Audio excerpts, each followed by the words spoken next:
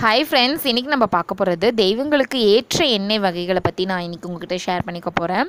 இதில் வந்து ஃபஸ்ட்டு நம்ம கணபதிக்கு வந்து எந்த எண்ணெயில் வந்து தீபம் ஏற்றணுன்னா தேங்காய் எண்ணெயில் வந்து தீபம் ஏற்றலாம். முருகனுக்கு நெய் தீபம் ஏற்றுறது ரொம்ப நல்லது.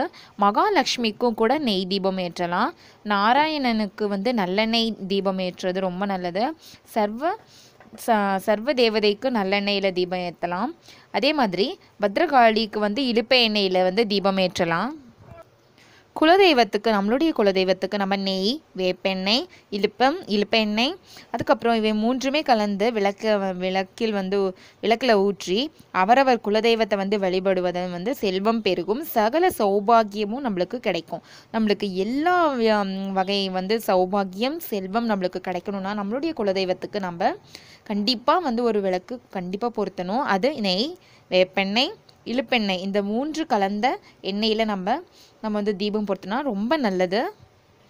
அதே மாதிரி ஸ்ரீதேவிக்கு நம்ம நெய், தேங்காய் எண்ணெய், விளக்கெண்ணெய், வேப்பெண்ணெய், இலுப்பை எண்ணெய் ஆகிய 5 விளக்கில் வந்து விட்டு